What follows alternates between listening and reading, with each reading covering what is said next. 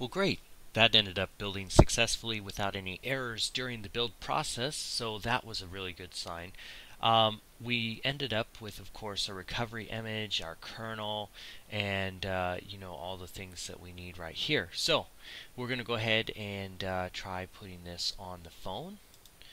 So let's see what we got here. So we've got our ADB devices here. You can see the phone. It's on in its normal state right now. We're going to reboot into fast boot mode.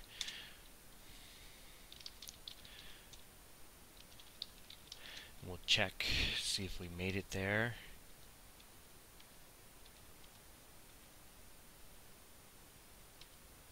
We did not. I don't know why.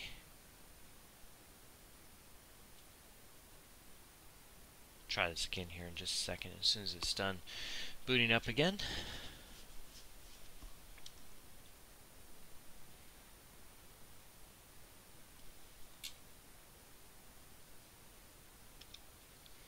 So got that, ADB, reboot.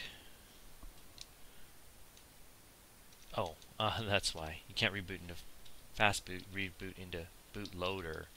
Sorry. So we'll reboot to that bootloader where we can use fast boot, and we see fast boot devices. There we go. So error on my part. Hopefully you're smarter than I am and don't make the same mistakes. So let's see. So fast boot, and we're going to flash. And if you need help with how to use fastboot, I have videos on that already that you're welcome to check out. Just take a look at my channel. A lot of information there that you can glean and use from there. We're kind of focused more on just doing the advanced portion of building a recovery for a device that's never been built before. So I'm going to kind of skip over what I'm doing exactly. Hopefully you're familiar with that already. If you're not, please check out my other videos for how to use fastboot. So we're going to use fastboot flash. We're going to say recovery, and we're going to use the recovery image that we just made.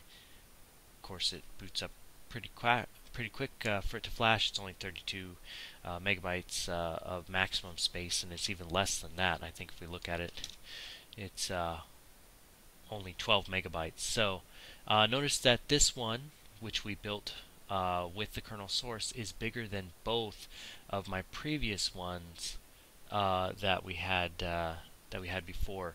So that first one we made was the boots but not working good recovery. That one would boot up, but then the screen would go blank and didn't work hardly at all. We fixed the screen blanking problem with some kernel, or excuse me, not kernel, with some TWRP flags, and then we ended up with the second one where the TeamWin Recovery Project Recovery Life XL, no touchscreen, and that's where we left off last time. So this one, if it works successfully, obviously we can just name it what it is, but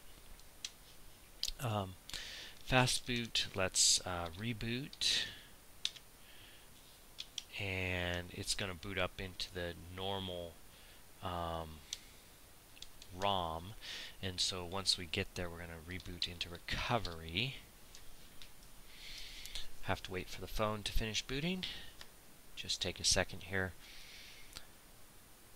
Hopefully, as we go along through this journey, you're learning a lot about building device trees from scratch, particularly for TeamWin Recovery Project is what this series is particularly about.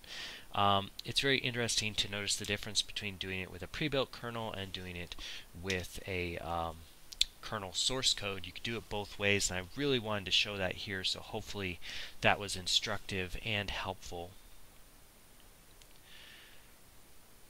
So let's see, we told it to reboot into recovery. It's just hanging at the blue bold like us screen. Not seeing anything happen as of yet. Does not look like it is successful. Alright, so we've got a problem, and what do we do about that? Well, we notice a few things. ADB is not working. We go ADB devices, and there's no device mentioned. So ADB is not even working. It's not even being able to finish what it's doing. It's hanging right here. It's probably got some sort of kernel problem that we'll have to look into further. So I'm going to take a look at that, and hopefully we can find what the problem is and work through that.